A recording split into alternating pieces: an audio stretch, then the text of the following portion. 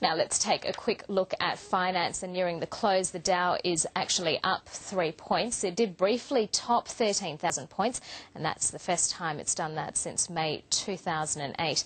Across Europe, enthusiasm for the Greek bailout faded. The FTSE ended 17 points lower. The Australian dollar is buying 106 US cents. Tapis crude is trading at 127 US dollars a barrel, and gold is trading at 1,755 US dollars an ounce. Now, as the economies of Europe deal with debt restructuring in Greece, other economists are focusing squarely on the Middle East. They're looking at the effect of last year's Arab Spring and what it's having on economic growth. One of those economists is Dr. Tarik Yousef. He's worked with the IMF, the World Bank and the United Nations. He's in Australia at the moment, taking part in a series of talks on social innovation, and he joins us from Adelaide. Dr. Yousef, good morning and thanks for joining us. One thing that has been overlooked in the huge political and social change carried of the Arab Spring has been the impact on the economies in places like Libya and Egypt. What has been that impact and how are these economies recovering? I think the immediate impact of the political change, the unrest, the uprisings that took place in countries like Egypt and Tunisia in the past 12 months or so have been clearly negative.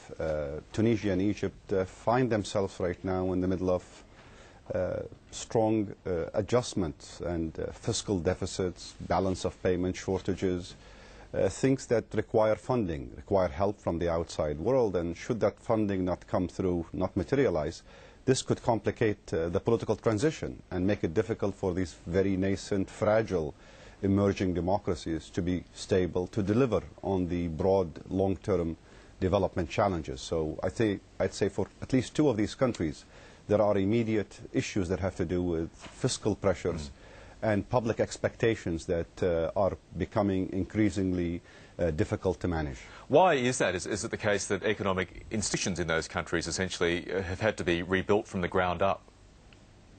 Well, in the case of Tunisia and Egypt in particular, it really has been about a shortage of foreign exchange. Tourists haven't come. A lot of their export industries have suffered.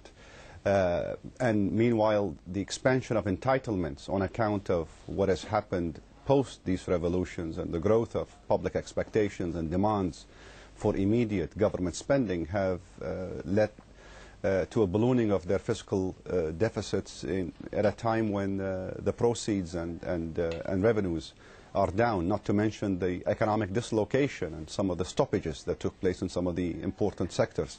In the case of Libya, it is about building from scratch. It's about restarting, resetting a system that's going to be much more complicated, much more of a long-term challenge. But by and large, all three countries mentioned do require a bit of attention, a bit of focus, in some cases technical help to manage the immediate short term and to give them a chance at ensuring that the political change is one that is stable, one that is peaceful, and one that can deliver on the high expectations and the hopes of the populations that participated in these profound recent events. You work very closely with young people, and critical to the success of any economy anywhere in the world is the contribution of its younger population. A lot of the younger people in these countries have been neglected and disenfranchised for decades under the regimes in Tunisia, Libya and Egypt. How effectively are they now re-engaging with the new society in those countries?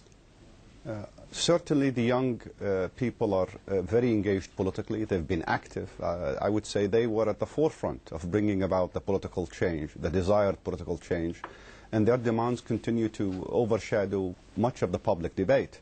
I think the big challenge is in being able to translate these demands and hopes into an actual reality, with the need to manage expectations, to begin the process of structural reform, to begin to take into account the profound nature of change that needs to happen in policies, in institutions, in mindsets, and how young people are integrated, how they are included and given a stake. After all, they will make up the biggest demographic, biggest electoral component of these democracies, and that goes hand in hand with immense also political implications for political participation and the nature of populist politics that is about to emerge.